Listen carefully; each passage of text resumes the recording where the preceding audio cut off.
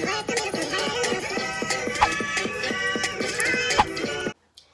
guys, it's me, Myasia Paige, and if you're new here, welcome to my channel. For this video, I am just going to be talking to you guys and giving you guys a little update of what's going on. As you see, I got my hair done. You know, my mom did it for me. They're just box braids, and I feel cute. So when it comes to my pregnancy, my first ultrasound is this Thursday, so I'm excited for that. I'm going to most definitely vlog for you guys so you guys can come along with me. So right now I am 6 going on 7 weeks. There's not really a difference, and I'm wearing like these really tight black pants, but there's not really a difference. You can't really tell.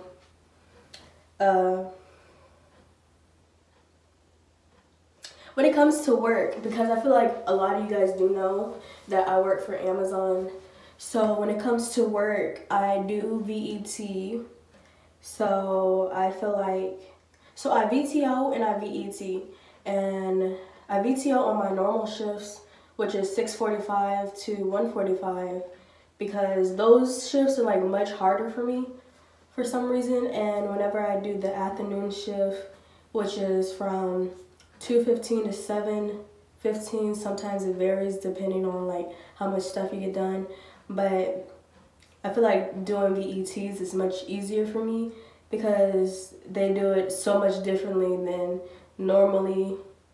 Because it's like when you first enter, you know, when you VET, your name's gonna be on the board. So I would go look at my name, go get a device, log into the device, and instead of doing the normal stowing, we're doing dynamic stow. So you sign on and log into dynamic stow. Instead of having like the little thing that you scan the packages into the system, you use your phone, because on your phone you can also just scan it without using the little clickers.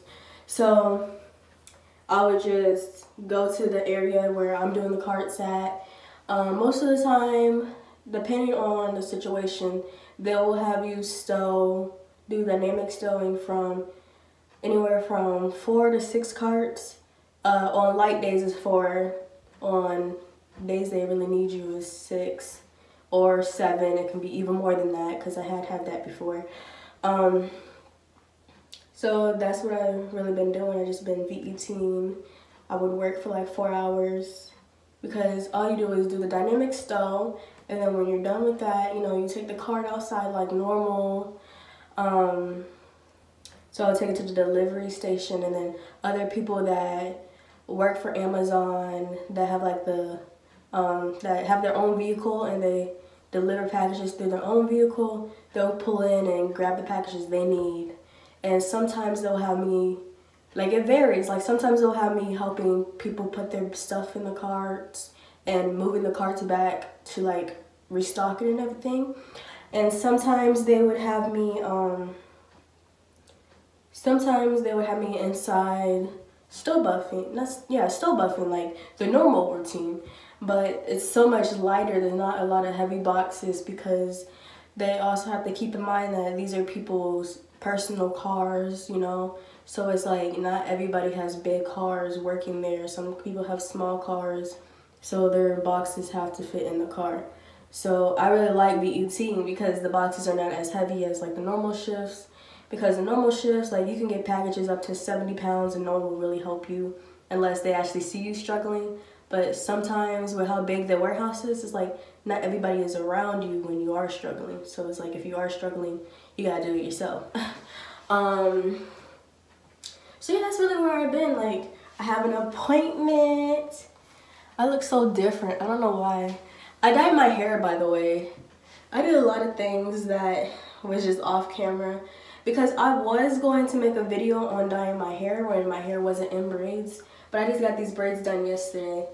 Well, I got them finished yesterday, but I really got them started the day before, but then, you know, I didn't feel like sitting down any longer, so I told my mom if we can just wait, and then before I go to work yesterday, if we could finish it, and that's what we did. So, that's really where I'm at. I dyed my hair black, and I do have a video of what it looked like afterwards, so I might put that video in somewhere so you guys can see that my hair is no longer like the brown, the crazy little color, you know, it's black. And I got these braids when my hair was red, so it's like now that my hair is black, it's like, I guess it's alright because these braids have black and red, so I guess it fits pretty decently. But the main purpose of me getting these braids was for my hair to be braided like right after I did that video on cutting my hair, but then I never like had time to get my hair done. But this is what it looks like. You know, your girl's feeling herself a little too much. But I was thinking about making a video on like different hairstyles for box braids and how to like loosen your hair when you first get your braids done.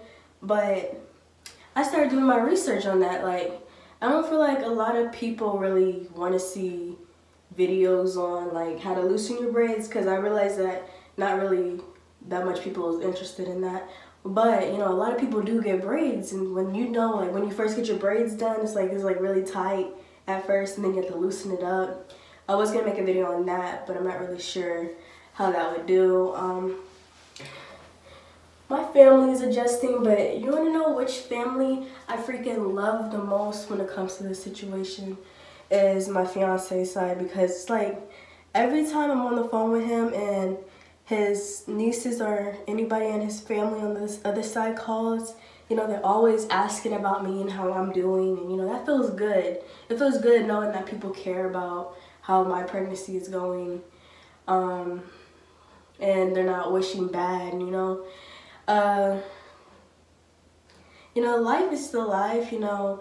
I have like 8 months left, so I'm excited for that, because then I'm gonna have our little bundle of joy a part of our videos. You know, I might make a new YouTube page for where it's like, well, me and him already have a couples page, but I feel like we might change the name.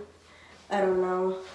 But I just wanted to come on here to let you guys know how I am doing. I am doing all right. I'm hanging in there, you know.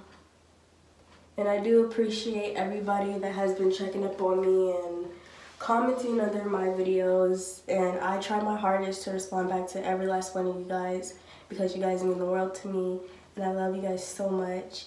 And I don't know where I would be right now without you guys. And I'll see you guys in my next YouTube video. If you guys have like any suggestions on what type of video you guys want to see from me, comment down below, and I would most definitely do it just for you guys. I love you guys. Mwah. Peace.